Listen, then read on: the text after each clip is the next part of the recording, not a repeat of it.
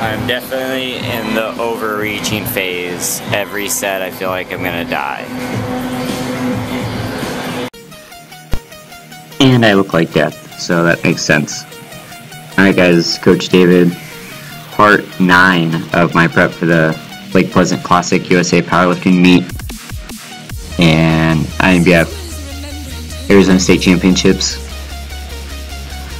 Alright, and what you just saw there was my personal map for my programming for this meet.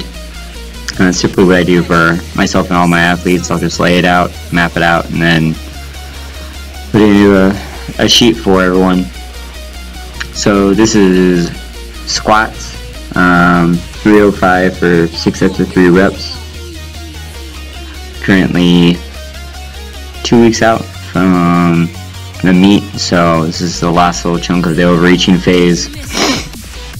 Trying to eke out the last little bit of intensity and volume. So again, everything feels extremely heavy, but moving decent. This week was kind of interesting just because of the schedule at the beginning of the week. Like I said, I had a carryover squat into Monday, and I carried what typically would be volume or hypertrophy bench press over, and this is actually my strength day for bench.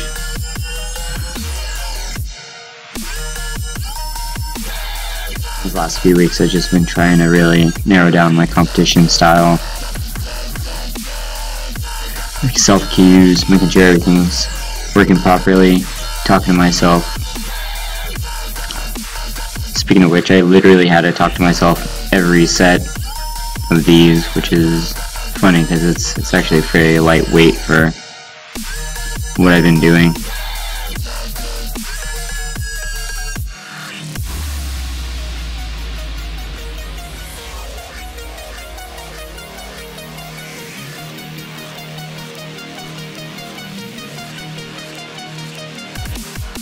And that's that. And moving on to strength bench. This is my single at 205. Because of the way I was feeling and because of my energy levels, I actually reduced my set weight. I was basing my percentages off of on bench from 232 to 225, and I'm really glad I did it because had I been roughly about 5 pounds much more than these, I would have absolutely gotten pinned. So this is 200 for 7 sets of 2.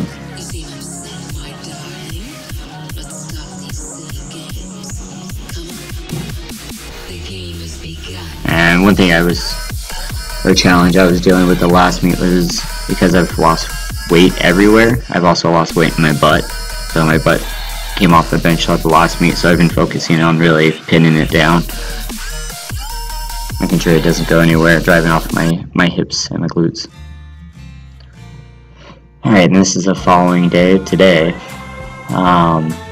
Here's my warm-up, just something quick. A lot of people end up taking too much time and spending too much energy on their warm-ups, so this is just something I use to get my back nice and warm, my hips firing, glutes firing, rotator cuffs. Then got my leg swings for my hips. Get them moving. For all those that are currently in contest prep, this is actually, or in prepping for a meet, this is really important. Making sure you stay mobile. As I said a few weeks ago, I was actually experiencing a lot of tightness in my hamstrings. So in the hole, I would actually, in squats, my hamstrings would roll over, and I felt it, and it was pretty painful. So since I've stepped up my warm-up game, it's helped out a lot.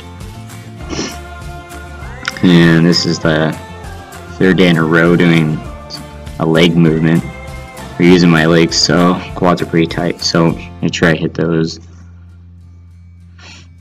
Rolling out the hammies. I also hit my back and lower back, lower lumbar, and lats. 2 weeks out, the last thing I want to do is have something stupid happen, so knock on wood. Warming up is extremely important. not necessarily stretching. I hate stretching cold. There's some skips. I hate stretching pre-workout. Alright, and then here are my deadlifts from today. This is 340 for 5 sets of 3.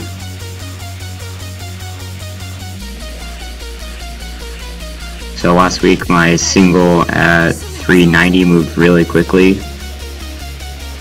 And this is 50 pounds less, and these felt just as heavy. So again, everything's right on schedule. If I had felt like this 3 or 4 weeks ago, I would have been concerned, but it's all according to plan.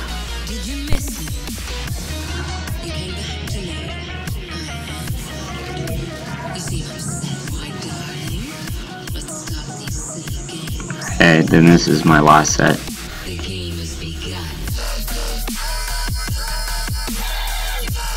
By the way, not only am I in the overreaching phase, I'm feeling flat as a pancake as far as my pumps are concerned in the gym.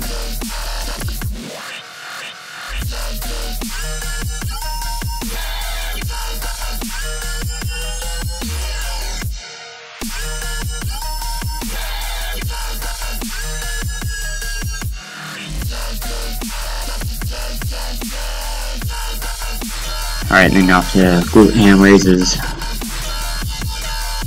These have been kind of my bread and butter for hamstrings. I found that stiff leg deadlifts were, at this point in the game, were just a little too taxing on my lower back. I am squatting 3 times a week and deadlifting twice a week. And then I supersetted those with the isolated dumbbell rows. Again, doing it. Oh, there you get a shot of my marked up ribs from my belt. And then again, doing this movement to keep stress off my lower back.